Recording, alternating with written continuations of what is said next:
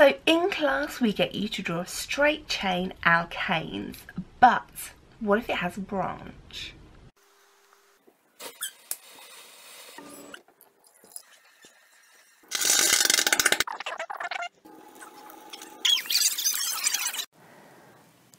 So when we're dealing with branched alkanes, we need to approach it the same way we would approach a straight chain alkane. So first of all, we need to look at this part here.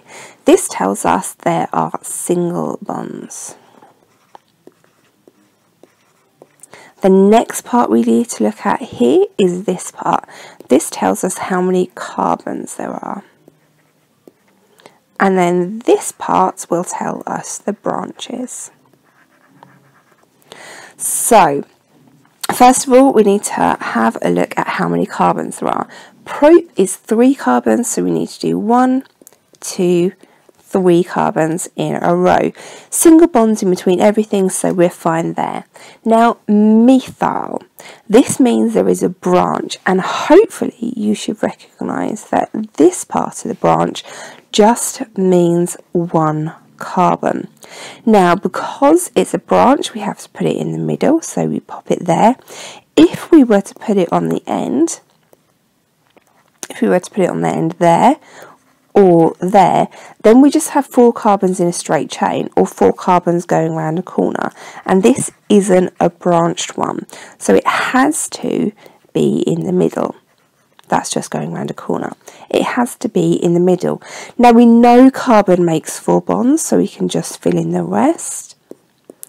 And because we have no other information, we can just fill in the rest with hydrogens.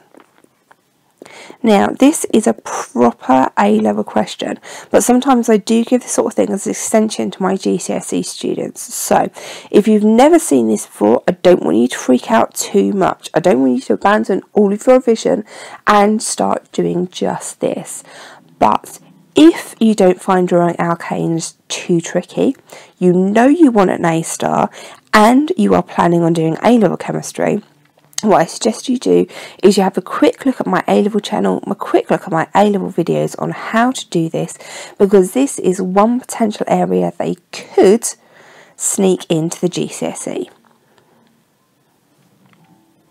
Hey guys, thanks for watching. I really hope you found this video helpful. If you want to say thank you, or if you want access to my online classroom, priority video requests, or to see all the books I'm publishing, you can pop over to Conos or keep up to date with everything on my website. Don't forget to subscribe to the channel so you don't miss anything. And if you follow me on Twitter or like me on Facebook, you'll get all the updates there. Thanks for watching, guys. I really hope you found this helpful.